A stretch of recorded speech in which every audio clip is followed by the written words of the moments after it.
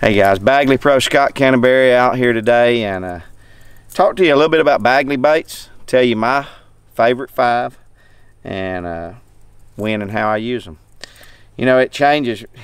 Somebody asks your favorite bait and it's always changing, but this little Sunny Bee from Bagley has become one of my favorites that I throw. I keep it tied on all the time.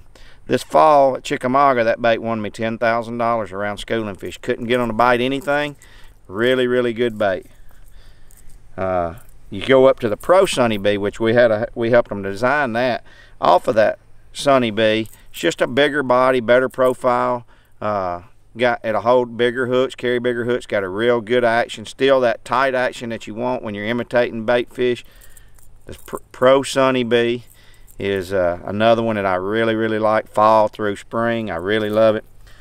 And then, you know, we worked on flat-sided baits for a long time. The water gets cool down, you know, anytime it gets below 65 or so, flat-sided baits come into play. Or really pressured fish, flat-sided baits are really good. And that is the Bagley B-flat. Great all-around bait.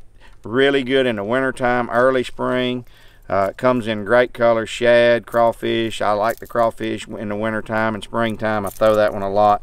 Caught a lot of fish on it. It's one of my favorites of all. Then you get into the Balsa Bees everybody knows about. The B1. It's a Balsa B1.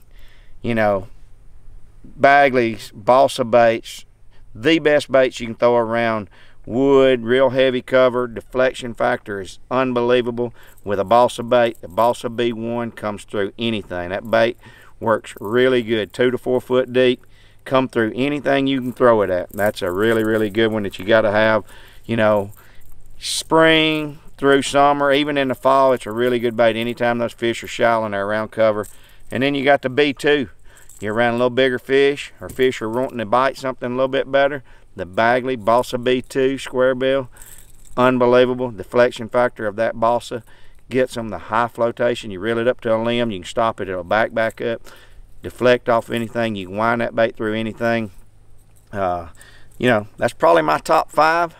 I love them all, but if I had to pick 5, I wouldn't leave the house without, and that's them.